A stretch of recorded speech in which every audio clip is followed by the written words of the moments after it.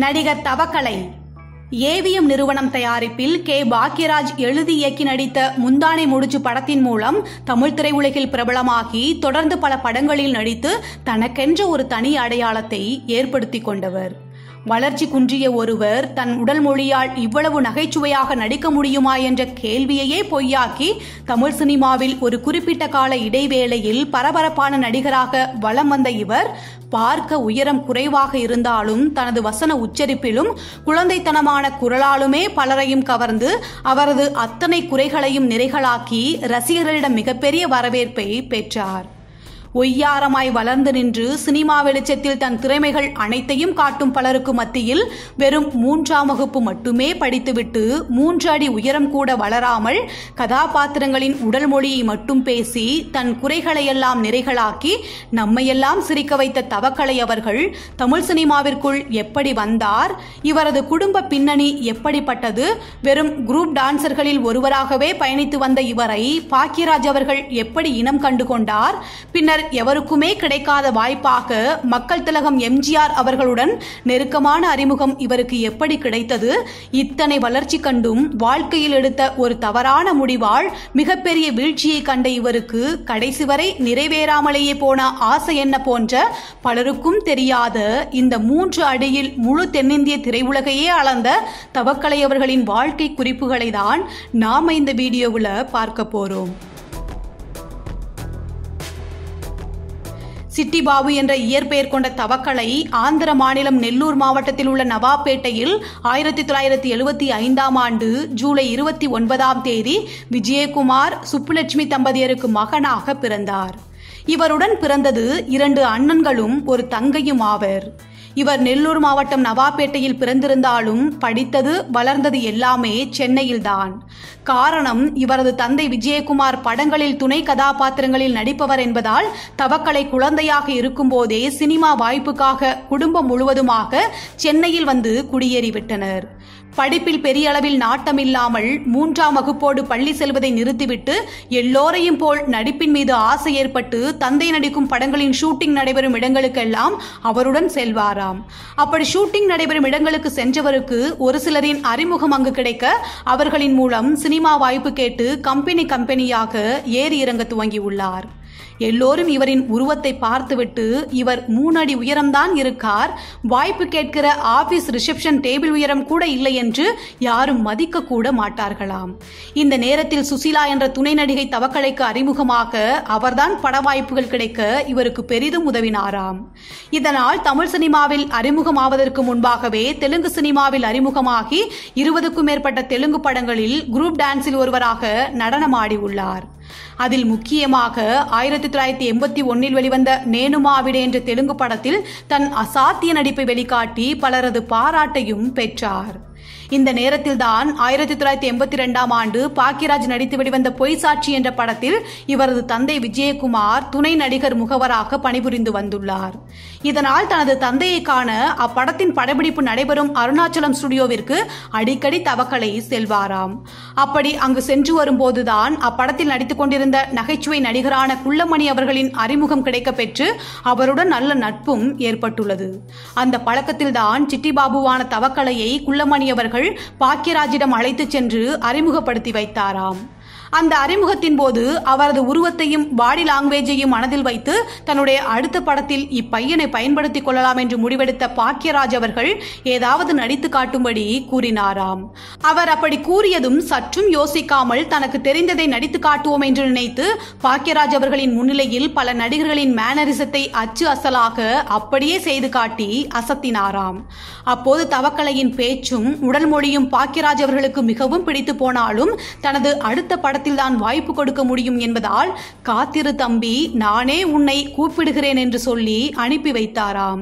இந்த நாட்களில் தான் தமிழில் பாக்யராஜ் அவர்களின் முந்தானை முடிச்சு படத்தில் அறிமுகமாவதற்கு முன்பாகவே நடிப்பை தாண்டி முதலாக 1982ஆம் ஆண்டு R. சுந்தரராஜன் இயக்கி மோகன் பூர்ணிமா நடித்து வெளிவந்த பயணங்கள் முடிவதில்லை படத்தில் ஏ ஆத்தா ஆத்தோரமா வாரியா பாடலில் தன்னால் நடனத்தையும் மிக இயல்பாக ஆட முடியும் என்பதை நிரூபித்து ஒரு நடன கலைஞர் கலைஞராக தமிழ் சினிமாவில் அறிமுகமானார். இதற்கு முன்பாக ஒரு சில படங்களில் தலை காட்டியிருந்தாலும் முதலாக அவரே ஸ்கிரீனில் பார்த்து சந்தோஷப்பட்டது இந்த பாடல் காட்சியில் தானாம். இப்படி நடிகராக அறிமுகப்படுத்துவதற்கு முன்பாகவே நடன கலைஞராக அறிமுகமான சிட்டிபாபுவுக்கு பாக்யராஜ் அவர்கள் சொன்னது போலவே தனது அடுத்த படமான முந்தானை முடிச்சு படத்தில் மிக முக்கிய கதாபாத்திரத்தில் நடிக்கும் வாய்ப்பை கொடுத்து அறிமுகப்படுத்தினார். சொல்ல போனால் படம் தொடங்கப்படுவதற்கு முன்பாக அந்தந்த கதாபாத்திரங்களுக்கான நடிகைகள் தேர்வு நடத்தப்பட்ட போது தவக்கலை என்ற கதாபாத்திரத்தில் யாரை நடிக்க வைக்கலாம் என்று வெகு நாட்கள் பாக்யராஜ் அவர்கள் யோசித்துக் கொண்டிருந்தாராம். அப்போதுதான் பொய் சாட்சி படத்தில் தன்னை வந்து சந்தித்த சிட்டிபாபுவின் ஞாபகம் பாக்யராஜ் அவர்களுக்கு வந்துள்ளது. பிறகுதான் அவரை அழைத்து வந்து படத்தில் தவக்கலை கதாபாத்திரத்தில் நடிக்க வைத்து மிகப்பெரிய எதிர்காலத்தையே அவருக்கு ஏற்படுத்தி கொடுத்தார். 1983ஆம் ஆண்டு ஏவிஎம் நிறுவனம் தயாரிப்பில் கே. பாக்யராஜ் இயக்கி வெளிவந்து மாபெரும் வெற்றி பெற்ற இப்படத்தை பார்த்தவர்கள் அதில் கதாநாயகி பரிமளமாக நடித்திருந்த ஊர்வசியையும் அவருடன் இணைந்து நடித்திருந்த 3 பொடியன்களான சின்ன சுரேஷ், மாஸ்டர் சுரேஷ், தவக்கலையான சிட்டிபாபு முதலியவர்களையும் நிச்சயம் மறந்திருக்க மாட்டார்கள். அதிலும் குறிப்பாக தவக்கலை கதாபாத்திரத்தில் வரும் சிட்டிபாபு படம் முழுவதும் நடிப்பில் ஒரு கலக்கு கலக்கியிருப்பார்.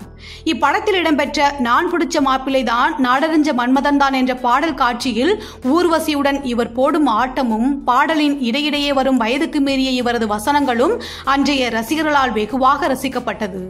அதேபோல் ஆசிரியராக பொறுப்பேற்க வரும் பாக்யராஜை வரவேற்று அவரிடத்தில் பலவிதமான கேள்விகளை கேட்டு குடைந்துவிட்டு பாக்யராஜுடன் பேச்சு கொடுத்து கொண்டே ஊர்வசி அவர் கொண்டு வந்திருக்கும் பொருட்களை ஒவ்வொன்றாக திருடி அந்த 3 பொடியன்களிடம் கொடுக்க அவற்றை இவர்கள் கடத்தும் போது குழந்தைக்கு வைத்திருக்கும் பால் புட்டியை எடுத்து சப்பும் தவக்கலையின் அடாவடித்தனங்கள் இன்றும் மறக்க முடியாத நினைவுகள். உண்மையை சொல்ல வேண்டுமென்றால் இப்பொடியன்களை விலக்கி வைத்துவிட்டு அப்படத்தை பார்த்தால் நிச்சயம் எவராலும் ரசித்திருக்கவே முடியாது. அந்த அளவிற்கு ஒரு வெற்றி கூட்டணியாக படம் முழுக்க கலாய்த்தவர்கள் இச்சிறுவர்கள். இதனால் படம் வெளிவந்து தமிழ்நாடு முழுவதும் பட்டி தொட்டியெல்லாம் சக்கை போட்டதோடு சூப்பர் ஹிட் படமாகவும் அமைந்ததால் தவக்கலைக்கு மிகப்பெரிய வரவேற்பு மக்களிடையே கிடைத்தது. இப்படத்தின் சிறப்பு காட்சியை அன்றைய தமிழக முதல்வராக இருந்த MGR அவர்களுக்கு பாக்யராஜ் அவர்கள் போட்டு காண்பித்த போது படத்தை ரசித்து பார்த்த MGRக்கு அந்த படத்தில் நடித்திருந்த தவக்கலையின் கதாபாத்திரமும் அவரது நடிப்பும் மிகவும் பிடித்து போய்விட்டதாம். இதனால் திருவேற்காடு மாரியம்மன் கோவிலில் பாக்யராஜ் அவர்களுக்கும் பூர்ணிமாவுக்கும் திருமணம் நடந்தபோது அதற்கு தலைமை தாங்க வந்திருந்த MGR அவர்கள் அங்கு நின்றிருந்த தவக்கலையை அடையாளம் கண்டு அன்பாக அழைத்து தன்னுடைய மடி மீது வைத்துக் கொண்டாராம். முதல்வரின் மடியில் தவக்கலை அமர்ந்திருந்த அந்த போட்டோ 35 ஆண்டுகளுக்கு முன்பு பத்திரிகைகளிலும் செய்தித்தாள்களிலும் வெளிவந்து மிகவும் பிரபலமாக பேசப்பட்டதாக கூறப்படுகிறது. இப்படி மக்கள் திலகத்தையே மயக்கிய தவக்கலைக்கு முந்தானை முடிச்சு படத்தில் கிடைத்த வரவேற்பால் தொடர்ந்து தெலுங்கு, மலையாளம், கன்னடம், ஹிந்தி, சிங்களம் என பல மொழிகளில் அமிதாப் பச்சன், மோகன்லால், பாலகிருஷ்ணா போன்ற மிகப்பெரிய நடிகர்களுடன் இணைந்து நடிக்கக்கூடிய வாய்ப்பு கிடைத்தது.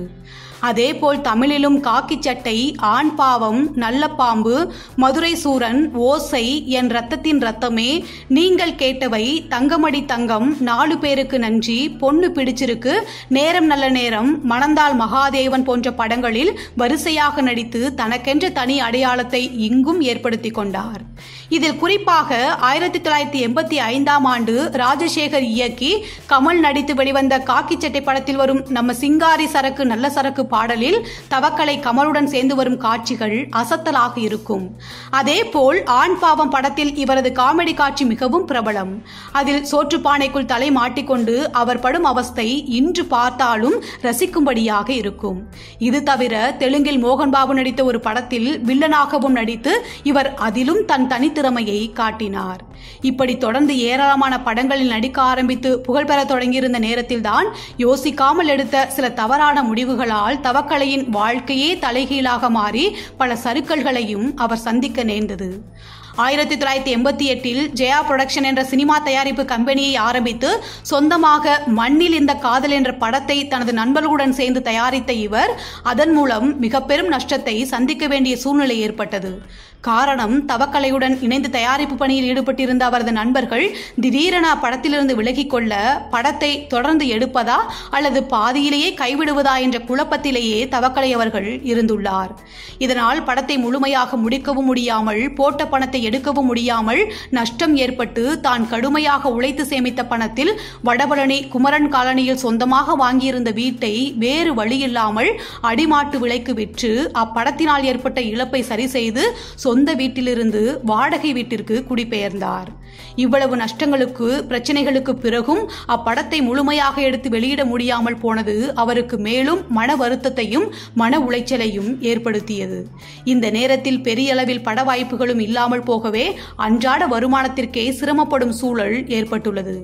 இருப்பினும் மனம் தளராத தவக்கலை அவர்கள் சினிமாவிற்குள் வருவதற்கு முன்பாகவே நடிகை அனுராதாவின் தந்தை கிருஷ்ணகுமாரிடம் ஏற்கனவே நடனம் கற்றிருந்ததால் சினிமாவை தாண்டி 1990ஆம் ஆண்டு முதல் நடனம் மற்றும் கலை ஆர்வம் உள்ளவர்களுக்காக சினி மின்மினி நடனக்குழு மற்றும் பல்சுவை கலைப்பள்ளி ஆகியவற்றையும் நடத்தி 100க்கும் மேற்பட்ட திறமையாளர்களை உருவாக்கி அதன் மூலம் சினிமா வாய்ப்புகள் இல்லாத நாட்களில் தமிழகத்தின் பல்வேறு பகுதிகளில் நடைபெறும் கோவில் திருவிழாக்களில் கலைக்குழு மூலமாக மேடை நிகழ்ச்சிகள் நடத்தி மக்கள் மனதில் தன்னை தக்க வைத்துக் கொண்டே இருந்துள்ளார்.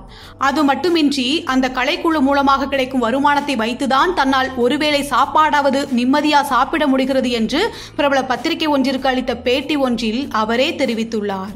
இருந்தும் அவ்வப்போது ஒரு சில படங்களிலும் நடித்து வந்த இவர் தமிழில் கடைசியாக மலையாள இயக்குனர் வினயன் என்பவர் இயக்கி வெளிவந்த அற்புத தீவு படத்தில் நடித்திருந்தார்.